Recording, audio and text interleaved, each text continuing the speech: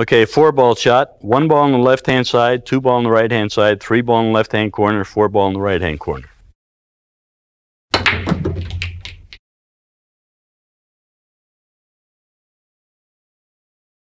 This is called the butterfly shot. We're going to make the 1 ball in the left-hand corner, 2 ball in the right-hand corner, 3 ball on the left-hand side, 4 ball on the right-hand side, 5 ball in the lower left-hand corner, 6 ball in the lower right-hand corner. Yes. On this shot, I'm going to shoot the 8 ball in the corner pocket. Both balls are frozen on the rail. Draw the cue ball back to this rail and have it come down here so I can shoot the 9 ball in this corner next.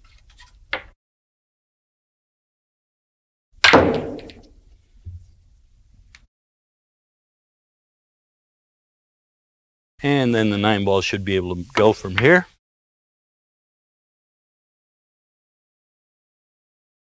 The idea here is to make 7 ball in this corner pocket, have the cue ball hit all 6 rails, winding up here with the 8 ball in that corner pocket next.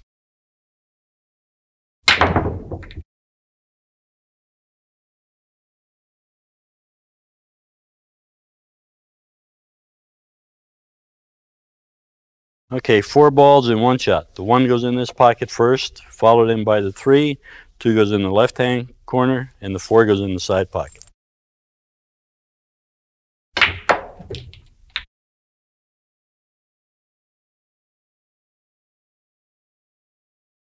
Going to make the 1 and 3 in this corner pocket, 2 ball in this corner, 4 in the side, 5 will also go into that corner, and the 6 in the side.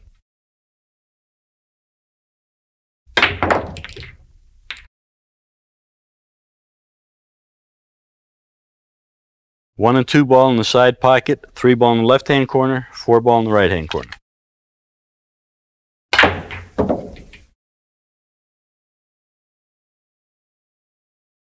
Okay, we're going to play 3 balls in 1 shot. The 1 in the corner, the 2 ball cross side, cue ball going around the table, making 3 ball.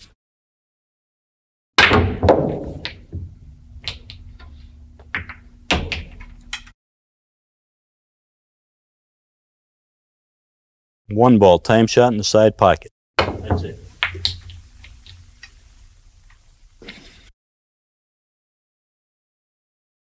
Here's a shot that very rarely comes up in a game, but if it ever does, just hit the 1 ball full and make the 15 ball combination in the corner pocket.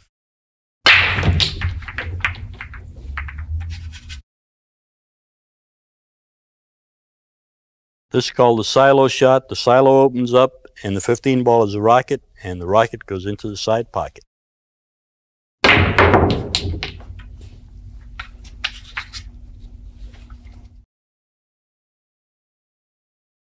One, 2, and 3. 1 ball in the left-hand corner pocket, 2 ball in the right-hand corner pocket. Before the cue ball goes in front of the 2 ball, coming around, make 3 ball.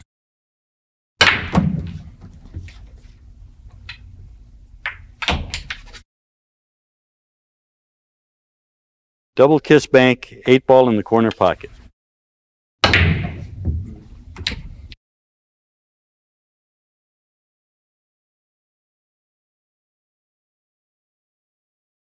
Cutting the 9 ball in the right-hand corner pocket.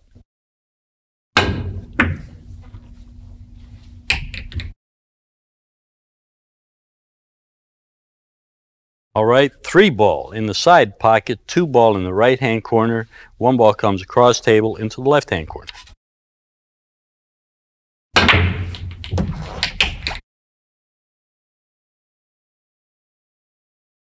Here's a shot it looks like you might scratch on. Cutting the 8 thin, banking the 8 in here without scratching.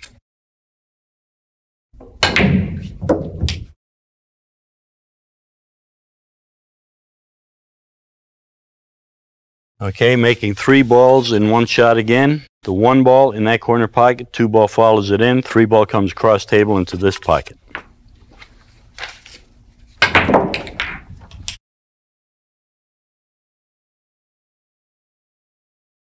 Here's a shot taught to me by Jersey Reds. Thin the 3 ball very thin, have the cue ball hit the rail, and as the 3 comes out, cut it back into this pocket.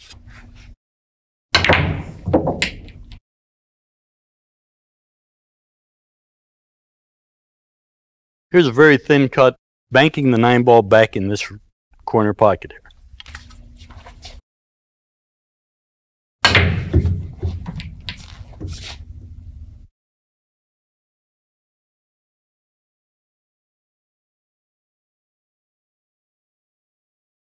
This is a shot where we're going to make the one ball in the right hand side pocket, two ball in the right hand corner. Cue ball hits the top rail, goes around table, and makes the three ball in the same corner pocket.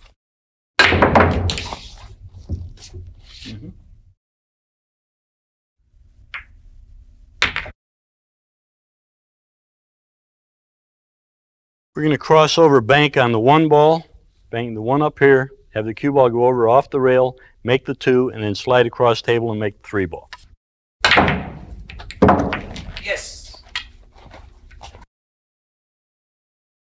This is a one-handed jacked up shot, meaning I'm not going to touch the rail. I'm going to hit the two ball, have the cue ball go over and make the one. Meanwhile, the two ball continues four rails around the table and goes into the same pocket.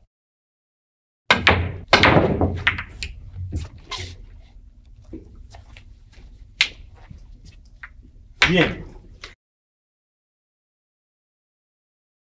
Here's a position shot with reverse English, cutting the one ball in the side pocket, hitting the cue ball with left-hand English, having it hit this rail, here, spin up, and come around in here for the 2-9 combination.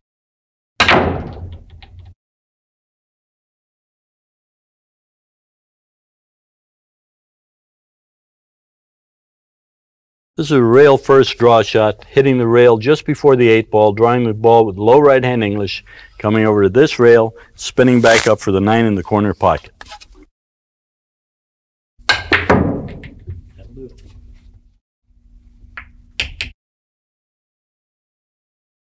You've heard the expression out of the frying pan into the fire. Well, now we're going to shoot a shot called around the frying pan into the side, playing the 9 in the side pocket.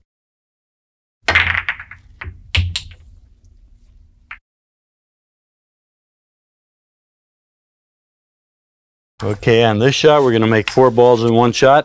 The 1 ball in this side, 2 ball in this side, 3 ball in this corner. Cue ball will double the rail here and make the 4 ball.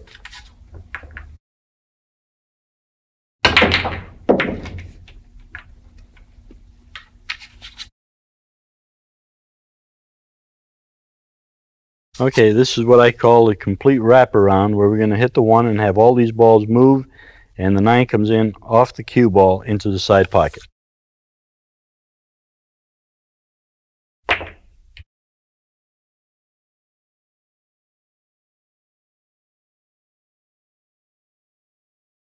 Once again, all 4 balls in one pocket. 1 and 2 in the left-hand corner, 3 and 4 in the right-hand corner.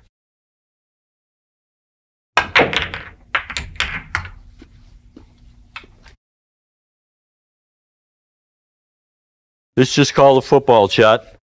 The idea here is hit into the 1 ball and have the cue ball run interference, take the 2 out of the way, which takes 3 out of the way, goes across, hits the 4, knocks 5 out of the way, hits the 6, and takes 7 out of the way.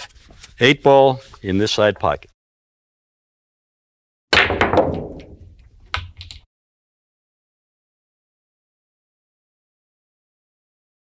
Okay, this is called an escape shot. I'm tied up by all the balls. What I'm going to do is hit into this cushion, have it hit into this cushion, hook back down, and make the 9 ball in the corner pocket.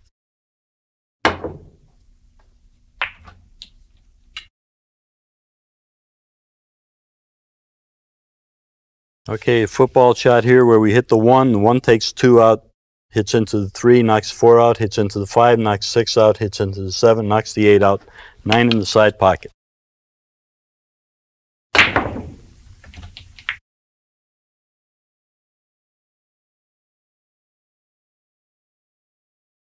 Okay, hitting the 1 ball, having the 9 come down and make the 4 ball, cue ball goes 3 rails around the table, comes down and makes the 9 ball in the pocket.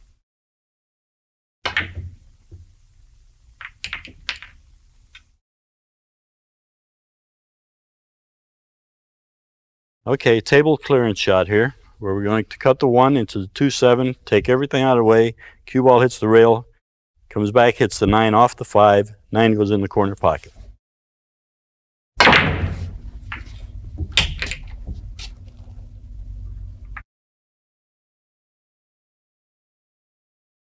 Okay, this is a rail hook shot. We're going to draw the cue ball and have it hook around the 3-4 and hit the 5 into the 9.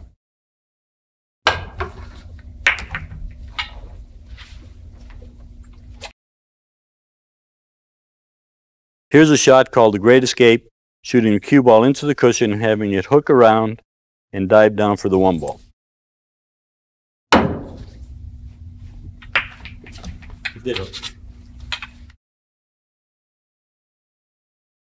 When you think there's no way out of a shot, try shooting against the point. You might be surprised by the action of the cue ball. Let's see what happens here. Oh my God.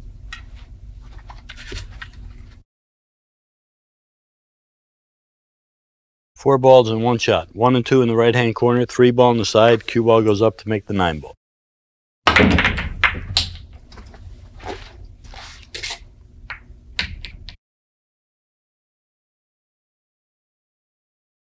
One ball on the right-hand side, 2 and 3 ball in the right-hand corner, 9 ball in the left-hand corner.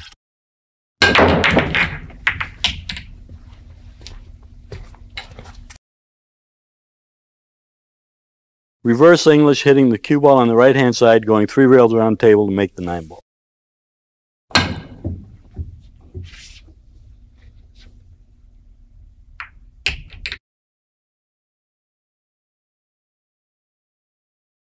Shooting the cue ball into the 1 ball with the low right-hand spin, having the 1 ball kick it back to this rail and back towards the 9 ball.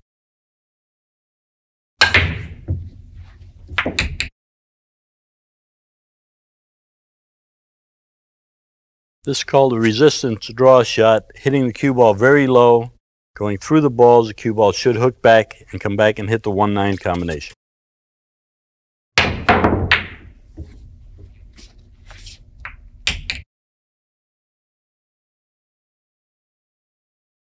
This is what I refer to as a forced draw shot, pocketing the 1 ball in the corner, having the cue ball come to this rail, then hook back and come back and make the 9 ball.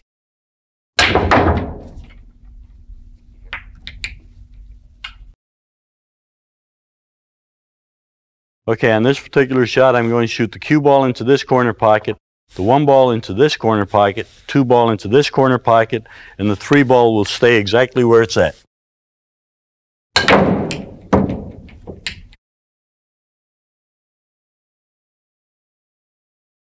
Hitting the 1 ball with a high right masse, having the cue ball spin around the triangle here, going down and make the 8-9 combination.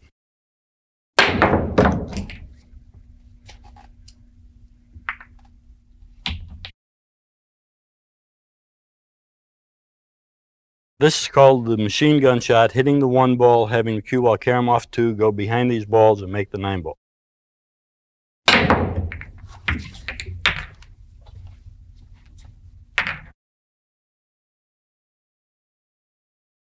Simple little masse shot, going around the 9, making the 8 ball.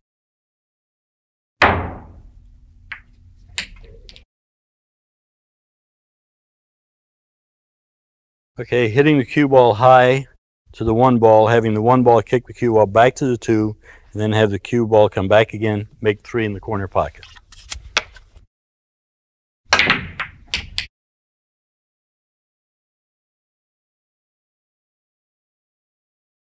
This is a masse shot going around 2 balls, going length of the table and making a 1-9 combination.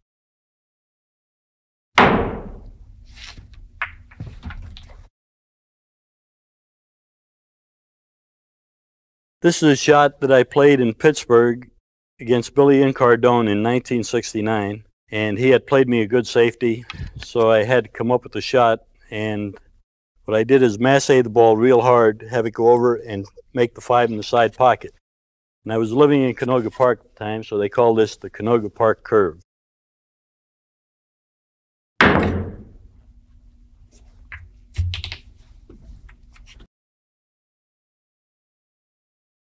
This is called long table masse. The idea is to make the 7 and 8 and have the cue ball go screaming back to make the 9.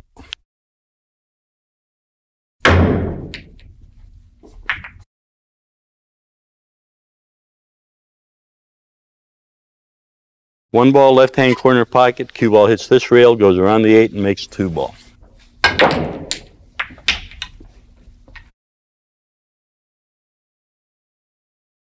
tick shot. A lot of people pass this shot up because they don't know about it. The idea here is to hit the 8 very thin. As it pushes the 9 out, the cue ball goes across, catches the 9 into the corner pocket.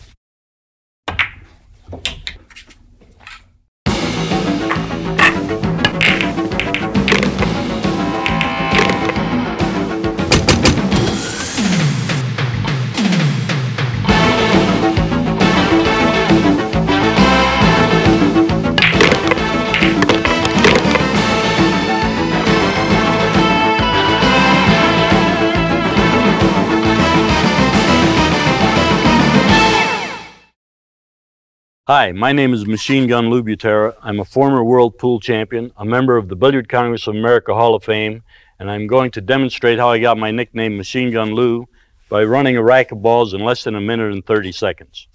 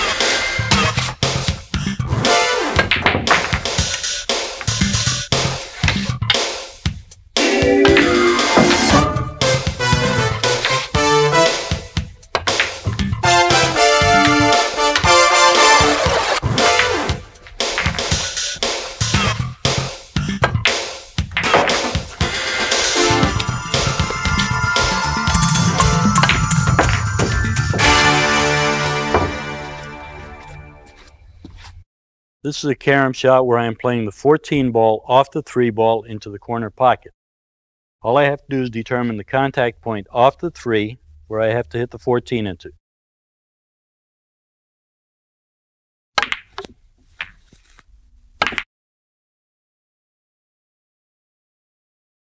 Using the same angle on all 3 balls here, the 1, 2, and 3, I will show you the effect of a high, center, and low ball hit on all 3 balls. This is a high ball.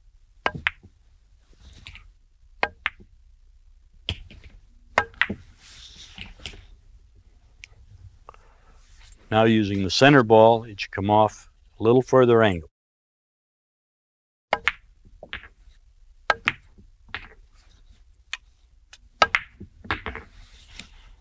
Now setting up same angle again, this time hitting it with a low ball, it should come further up table.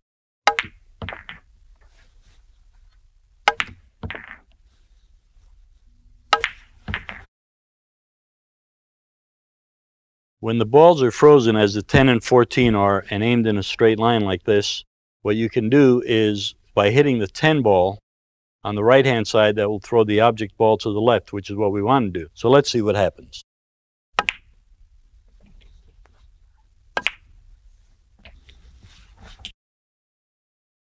An aiming technique that I use is taking the tip of the cue through the center of the pocket, drawing an imaginary line back through the center of the object ball, picking a contact point on the object ball, turning the tip of the cue back through the center of the cue ball, back behind the cue ball, and hit that point. One of the most important shots in pool is a center ball hit and being able to hit it when you have to. And a good exercise for this is to shoot this cue ball over the spot and have it come back off the rail into the tip of the cue stick.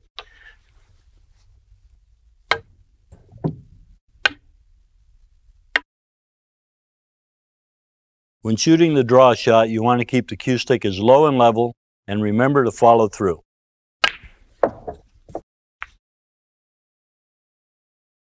In order to make the cue ball follow the same path as the object ball, hit the cue ball a little above center.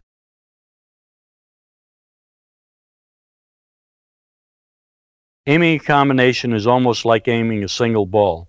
Determine the point in the pocket where you want to pocket the ball. Come back through the first object ball, determine your contact point, come back through the second object ball, determine your contact point there, Once you've determined that contact point, come back through your cue ball and hit the first object ball on the contact point, and your 9 should go straight in. In playing kiss shots, you have to determine where the perpendicular line is. The 5 ball is aimed to this side rail. Coming over here to the center of the pocket, you would find your perpendicular line is between the 2 balls.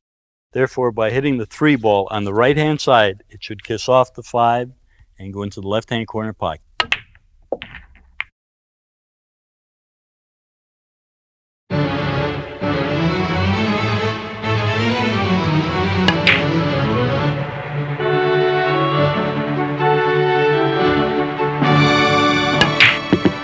Billiards, or pool, is generally considered to have originated as an outdoor lawn game in Europe around the late 14th or early 15th century. Lawn games played with balls and sticks were generally enjoyed by the nobility, who had the advantage of having huge lawns on which to play such games. The upper class could also move their favorite games inside when winter came. But once inside, bending over to pick up the balls was so tedious that the games were moved up onto tables. The first mention of the indoor game was in 1470, where a list of the household possessions of France's King Louis XIV speaks of billiard balls and a billiard table. While bankrupting France during the building of Versailles, the king enjoyed snookering his friends as well. The word billiard is derived from the French bille, or ball. The sticks, called maces, were used to shove the balls around rather like shuffleboard. The game was played with 2 balls on a 6-pocket table and a hoop not unlike a croquet wicket. Men were allowed to use the straight cue, while women, being considered too flighty to be trusted with such a formidable weapon, were made to use the mace. Even Mary, Queen of Scots, was said to have passed her long hours awaiting her execution playing billiards in her prison cell. History doesn't tell us if she coined the phrase, being behind the 8-ball. Shakespeare, in 1600, mentions billiards in Antony and Cleopatra. Cleopatra suggests billiards to her servant Charmaine, but as smart employees have done ever since, Charmaine tells Cleo that her arm is too sore to play, thus not risking beating the boss. By the 1700s, the table was dressed with green cloth to remind players of the grassy plains and the great outdoors. Unfortunately, a long period of smoky, crowdy pool halls came and went. Thus, this verdant allusion to nature has since escaped us. Pool was also considered by some to be a genteel way to pass the time. In fact, the ladies of the day in the early 1800s were invited to attend the finer public billiard rooms in an attempt to better display their charms. Men soon learned that women too could master the game. By the mid-18th century, the extra hoops and sticks had disappeared. In 1823, a French political prisoner, Captain Mingo, invented the leather cue tip. This innovation allowed the player to make the cue ball spin and have greater accuracy over the game. Being a perfectionist, Mingo asked for more prison time to further develop his invention and his game. At roughly the same time, Jack Carr, an employee of a billiard room in Bath, England, made a startling discovery. Rubbing the leather tip with chalk seemed to impart magical powers to his cue and to his game. Onlookers said he put an English on the ball. Thus is the origin of the billiard term, not to be confused with a popular breakfast item, the English muffin. Billiards then came to America. George Washington was said to be a fan of the game. He probably crossed the Delaware on occasions to attend a billiard game or two.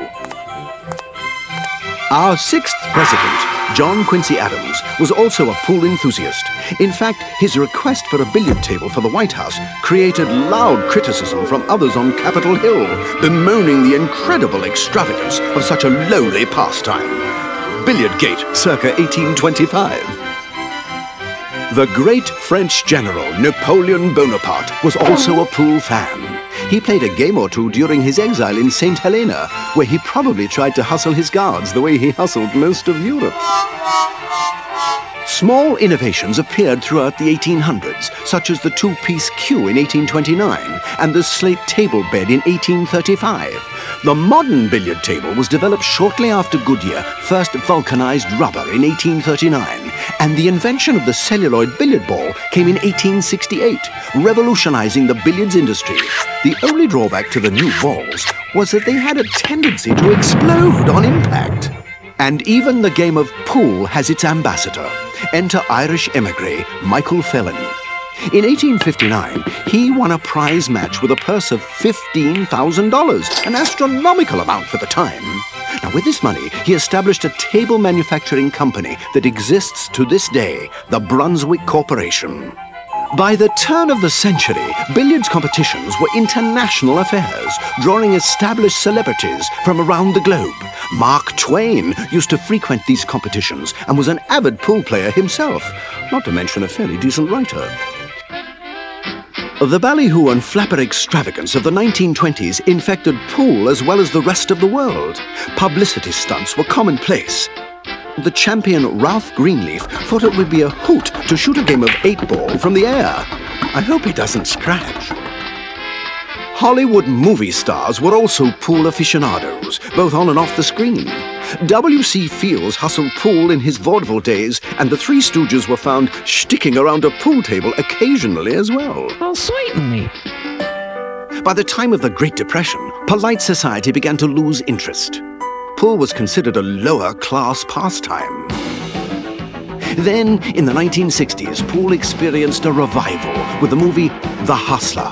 Paul Newman played Fast Eddie Felsen, a cocky young player, and Jackie Gleason was Minnesota Fats, the master. The 1986 sequel, The Color of Money with Tom Cruise and Paul Newman, gave the game another boost in popularity. Today, pool is considered a professional sport as well as a good way to pass the time with friends. Some of the best-known figures of the sport come to us through their championship and commercial exposure. Rudolph Wanderone, better known as Minnesota Fats, had a popular TV show called Celebrity Billiards, in which other greats showed up and showed off. Willie Moscone, a Hall of Fame member, began to dominate the game in 1941, and for 15 years thereafter defended his crown. Machine Gun Lou Butera is best known for his rapid-fire style of play. In 1973, he ran 150 balls in just under 21 minutes. That same year, he won his first World Championship. Women have a place in the Hall of Fame as well. Jean Belucas started competing when she was 7 years old. Former Swedish model Iwa Mataya won the US Open title in 1988, and Loreen John Jones began as an 11-year-old and has stayed on top ever since. The world of billiards is open to all. See if you can't become one of the greats.